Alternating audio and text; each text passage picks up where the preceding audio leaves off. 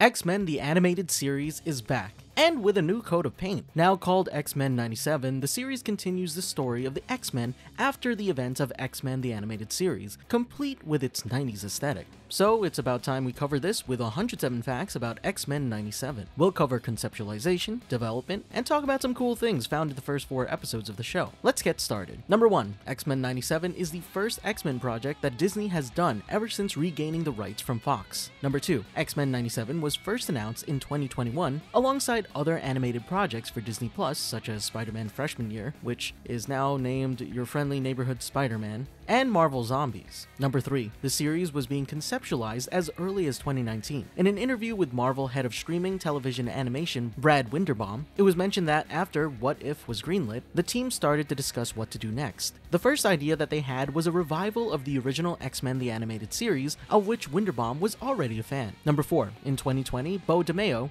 a writer for Moon Knight, another Disney Plus series amongst other things, was tapped to develop a pitch for X-Men 97. Number 5. X-Men 97 serves as a sequel series to the original X-Men the Animated Series, not a remake, and takes place a year after the events of the original series. Number 6. Since the series continues the storyline of the original, it doesn't take place within the sacred timeline of the MCU. This was later confirmed by DeMeo, with him saying that we are our own thing, and Winderbaum specifying, even though X-Men 97 isn't in the sacred timeline, there is a universe of 90s cartoons that we know.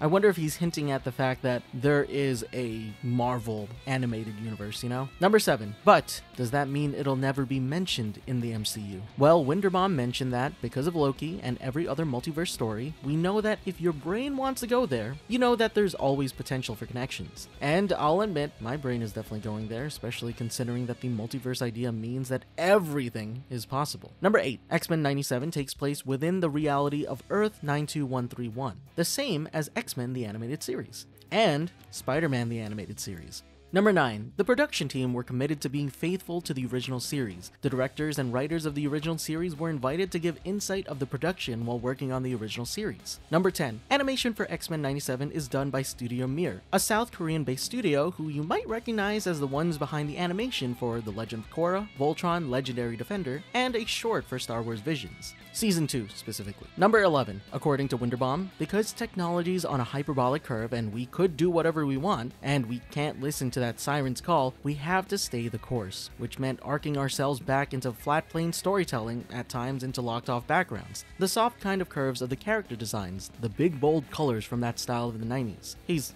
obviously talking about the aesthetic of X-Men 97. Number 12. Although many voice actors in the original cast make their return, due to certain circumstances, changes have been made to the voice cast for X-Men 97. Let's take a look at what the cast currently looks like. Looking at one of the first X-Men, we have Cyclops. Due to the passing of the late Norm Spencer, Ray Chase takes up the mantle as Cyclops. Ray Chase has been in the industry for a few years now, voicing Noctis from Final Fantasy XV, Bruno Bucciarati from JoJo's Bizarre Adventure, and Sukuna from Jujutsu Kaisen. I don't know if you could tell based off the credits that I just said, but I'm a big anime and video game fan. Another of the original X-Men, there's Jean Grey. Jean in 97 is voiced by Jennifer Hale, who takes over the role from Catherine Disher. Hale has been a voice actor for as long as I remember and has voiced Naomi Hunter in the Metal Gear Solid series, Black Cat in Spider-Man the Animated Series, and even Jean Grey in Wolverine and the X-Men. Number 15. While Catherine Disher didn't reprise her role as Jean Grey, she now plays Val Cooper. This is a trend that will continue with some of the other role replacements, with a wide range of reasons for switching up the cast. Number 16. Our first returning voice actor is Cal Dodd, who voices Wolverine. Dodd's voiced Wolverine in several video games in the 90s, and even in his cameo appearance in Spider-Man the Animated Series. Next, we have Alliston Seeley Smith, who returns as the voice of Storm. Smith actually replaced Iona Morris in the original series starting from season 2 of the show. Lenora Zan also makes her return in X-Men 97 as the voice of Rogue. Similar to Dodd, Zan's played Rogue in Spider-Man the Animated Series and in 90s Marvel video games featuring Rogue. When she wasn't playing Rogue, Zan was doing her part as a politician in Canada. George Buza, or Buza, I hope I'm pronouncing your name right, reprises his role as Beast in 97.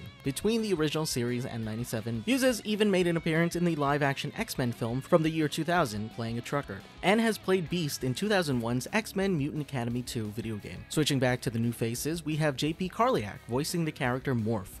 Karliak replaces Ron Rubin, who originally voiced Morph. Rubin instead plays the character of President Robert Kelly, who was originally voiced by the late Len Carlson. Jubilee is now voiced by Holly Chow, replacing Allison Court. Chow has credits in shows such as Blue Eye Samurai and video games such as Like a Dragon Gaiden, The Man Who Erased His Name, and more. Number 23. Jubilee's voice change is in part due to trying to have a more authentic representation, with Court recognizing that her playing an Asian character as a Canadian voice actor was a product of the 90s. Number 24. Like Rubin, Court will see herself in a new role as the character Abscissa, which is a variant of Jubilee. Number 25. Gambit also sees a recast, with AJ Locascio taking over for Chris Potter. Locascio has credits in video games, film, and animation, playing characters in The Loud House, Voltron Legendary Defender, and several Star Wars projects. Chris Potter instead will play the character of Cable, the son of Scott and Jean Grey, and in turn replaces Lawrence Bain, the original voice of Cable. This was due in part to DeMeo believing that their voices would better represent the strained relationship between Cable and his father Scott, or Cyclops. Number 27. Lawrence Bain instead plays Executioner, the leader of the Friends of Humanity, an antagonistic group to the X-Men. Number 28. Winding down the list, we have Bishop, who's now played by Isaac Robinson Smith, replacing Philip Aiken. Robinson Smith provided his voice in another Marvel animation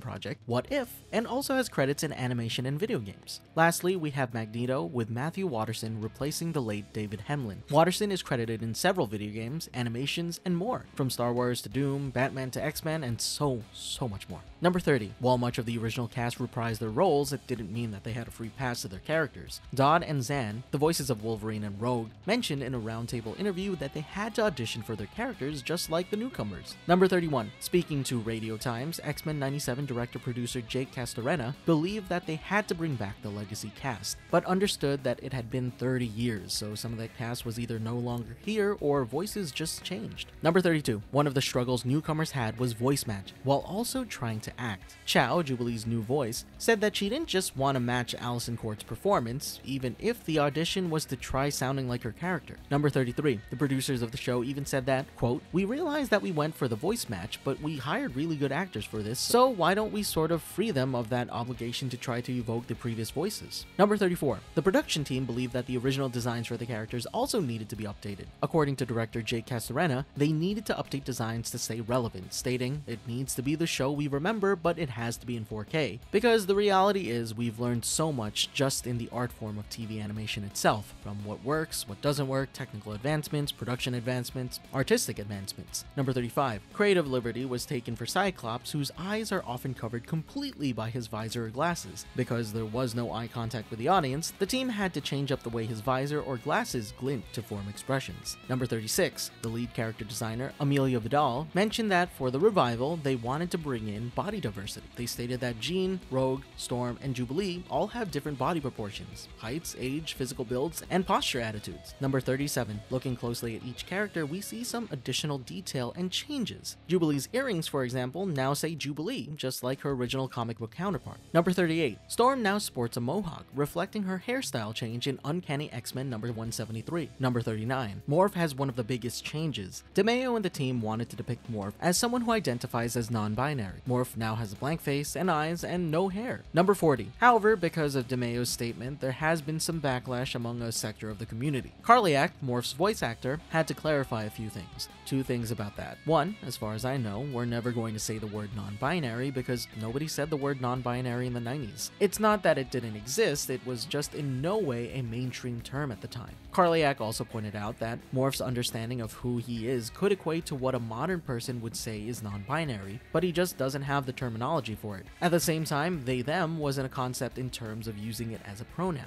Number 41. DeMeo also mentioned that there will be a characterization change with Morph. In his words, less doom and gloom. Number 42. Moving on to the music in X-Men 97 is composed by the Newton Brothers. You may have recognized the name if you're fans of Mike Flanagan's work, such as The Haunting of Hill House and Midnight Mass, or a fan of the Five Nights at Freddy's film. I need to know. Comment down below if you saw the Five Nights at Freddy's film. Double comment if you want us to do a 107 on it. Number 43. While the Newton Brothers are the composers of the show, X-Men 97 still uses the good old X-Men the Animated Series intro music. It just makes sense, you know? Number 44. Finally, X-Men 97 launched on Disney Plus on March 20th, 2024. Number 45. The X-Men 97 intro sequence borrows a lot from the original series' intro, albeit with a few changes. The most obvious is that, well, it's widescreen now. Number 46. Next, when looking into the Blackbird's cockpit, you'll notice that they've added Beast, Morph, and Bishop. Number 47. Character appearances in the intro have also changed and shifted, with Jean Grey's character card appearing second and Morph and Bishop being added. Number 48. Also a small little change in Wolverine's character card. He starts off in his underwear now. Number 49. The intro sequence also updates Rogue's scene of her flipping the Sentinel. This time around, they use a version adapted from an old storyboard that was for the original's intro sequence, however, had to be changed in the final version. Number 50. The intro sequence's final clash scene has also been updated. Instead of Magneto's side featuring Juggernaut, Warpath, Yuri Topolov, Pyro, Mystique, Sabretooth, and Avalanche, we see Magneto's side include Juggernaut, Emma Frost, Lady Deathstrike, Pyro, Mystique, Sabretooth, and Avalanche. Number 51. The civilian part of the scene has also been updated, featuring a more diverse cast of characters running away from two Sentinels in the background, which weren't there before. Number 52. Lastly, on the hero side, Jean Grey joins the fray instead of featuring only Cyclops, Wolverine, Rogue, Gambit, Storm, Jubilee, and Professor X. Number 53. Every opening sequence features scenes from the original series, updated and redrawn to match the style of 97. Comment down below some of the scenes you spotted. Number 54. Instead of Scott narrating the previously on segments of every episode, like he did on X-Men the Animated Series, other characters get the spotlight, and these characters tend to be the ones that hold importance to the episode itself. And that's that for this half of 107 Facts about X-Men 97. If you want to watch the rest, head over to our sister channel, Stan Lee Presents. And remember, Frederator loves you.